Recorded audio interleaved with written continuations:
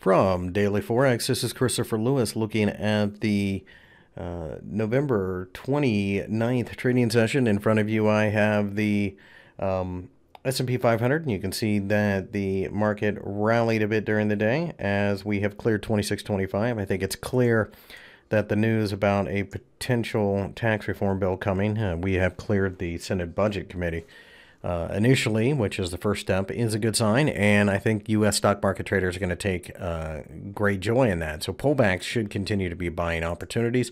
I think 2600 offers a bit of a floor. Over here in the NASDAQ, we pulled back. We ended up turning around to form a hammer. That's a very bullish sign. A break above the top of the hammer should send the market going towards 6450 and then eventually 6500.